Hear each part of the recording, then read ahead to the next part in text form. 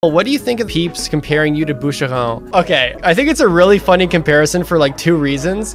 One, Boucheron is outrageously huge. I appreciate the compliment, but this guy is a monster. And if he was a real person, people would think he's on steroids because like he is that unreasonably huge.